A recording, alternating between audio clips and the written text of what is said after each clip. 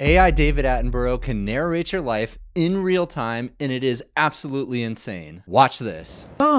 Here we observe a colourful specimen of Homo sapiens, clad in the traditional regalia of the tie-dye tribe, a peculiar fashion that mimics the psychedelic patterns one might see on a chameleon after it's had a bit too much fermented fruit. This individual has positioned itself in front of what appears to be some kind of communication device, a microphone used to amplify its mating call across the digital savannah. What's this? The human has begun to move.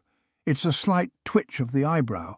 Absolutely breathtaking. Today, I'm going to show you how to do this. Let's go. So I want to thank Charlie Holtz on Twitter. He's the one who first showed this, and it already has 3 million views on Twitter, so it's incredibly popular. We're using GPT4 Vision to analyze the camera shots, and then we're using ElevenLabs to synthesize David Attenborough's voice. This is the GitHub repo for it. I will drop it in the description below. And it's quite simple. So open up your terminal. Let's clone the repo first. All of these instructions, I'll put in a gist, and I'll link it in the description below. So git clone and then the URL for narrator.git. And then we're going to CD into it, CD narrator. And then we're going to spin up a new Conda environment. Conda create -n narrator Python equals 3.11. There, it's done. Now we're going to grab this command right here and we're going to activate the new narrator environment. So Conda activate narrator. Hit enter. Now we see it's activated right there. Now you're going to need two things. You're going to need GPT-4 API access, and you're also going to need an ElevenLabs account. So here's ElevenLabs. I've already signed up. In the top right, you're going to click the little icon button right there. You're going to click profile, and then you can grab your API key right here. Then we're going to install the requirements. But to do this, I want to make sure that we're running the right Python. So do which Python, then you're going to grab your Python environment right here, paste it, and then -m pip install -r requirements.txt. And then we're going to do export ElevenLabs _API _key equals, and that's where you put your ElevenLabs API key. Now in OpenAI, we're going to create a new secret key. I'm going to call it narrator YT,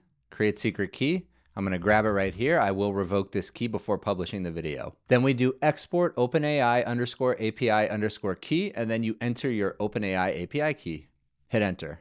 And that actually should be it. Let's give it a try. So you need to have two servers running. First, we need to run the file python capture.py, and that's going to capture what's in the video. So iTerm wants camera access. You go ahead and click OK, and then let's open it again. And there it is. It says say cheese, saving frame. So I believe every few seconds it grabs a frame from your camera. Next, let's open up a new terminal. And basically what it's going to do is it's going to send each of those frames to GPT-4 Vision to analyze what's in the frame. Then it's going to create dialogue for David Attenborough to read, and essentially we're going to pass that to ElevenLabs, which has been pre-trained with David Attenborough's voice. So make sure you're in the same folder, and then we have to open that environment again. So Conda activate narrator. Now we're going to do python narrator.py. And one thing I forgot to do is actually put quotes around the OpenAI API key token. So remember to do that. And let's run python narrator.py. David is watching. So we actually got the words right here, but we have an error. So let's see what's going on here. Okay, it says a voice for voice ID was not found. So we do need to actually train the voice. And of course, David Attenborough has the rights to his own voice, so this is purely for educational purposes. So I actually found this MP3 of David Attenborough's voice that I'm going to use to train his voice, and I'll link this in the description below. So we're going to download the MP3 here, and let's give it a listen. Inasmuch then as this Leviathan comes floundering down upon us from the headwaters of the eternities. Okay. Perfect. Let's head back to ElevenLabs, and we're going to add a generative or cloned voice. And it looks like we are going to need a paid account of ElevenLabs. That's too bad. But of course, you can design a voice for free right here with voice design, but it's just not going to be David Attenborough. So I'm going to go ahead and subscribe just to try this out. And for the functionality we need, it's only $1 a month for the first month. So let's do it. It's cheap. Okay, now I'm subscribed. Let's click here again. We're going to do instant voice cloning. I'm going to name this David A. And now we're going to upload that MP3. And that should be good to go. We're going to add voice, and let's see if it worked. Switching back to the terminal, let's use this first paragraph of text that it already created to see if it sounds right. So copied it, going back to here, let's paste it in, and let's generate.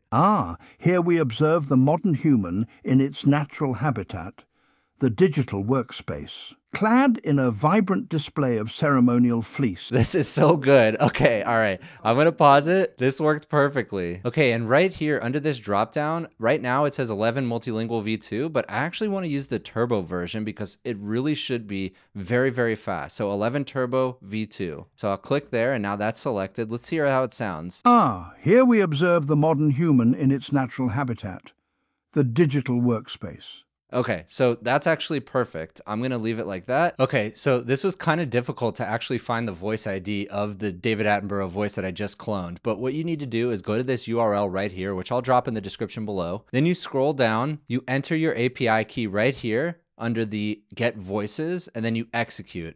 Then within the returned results, you actually have to search for the voice, and there's the ID right here. So I'm gonna copy that. I opened Visual Studio Code with the narrator project open. And within narrator.py, if I look on line 27, there's this voice ID, and it is hard coded, which is unfortunate. But what you have to do is just paste your own voice ID right in there, and then click save. Now let's run it again. So I'm gonna go ahead and hit Python narrator.py. David is watching. Okay, I'm running into an issue where I don't think the API is actually using my API key. And so I think the code has a little bug in it. So what we're gonna do is we're gonna import this little function right here, set API key from ElevenLabs, and then we're gonna set it manually to make sure it's actually in there. Now let's try it again. And Python narrator.py, let's hit enter. David is watching, and I think it worked this time. For some reason, I do not hear anything. All right, so unfortunately, for some reason, I can't actually get the audio to play through the terminal, but I know it's working because if I look right here, the audio files are right here. So if I click in, here's audio.wave. I open it up, and now we can hear David Attenborough's narration. And here we have the incredible Homo sapiens, clad in a strikingly colourful garment that mimics the vast palette of nature itself. Observe as it masters the art of stillness before an electronic device. A ritual as complex as the courtship dance of the bird of paradise, but as widespread as the grazing of the buffalo. Behold the concentration, the poised demeanour. This creature is clearly on the cusp of doing something phenomenally ordinary. If you liked this video, please consider giving a like and subscribe, and I'll see you in the next one.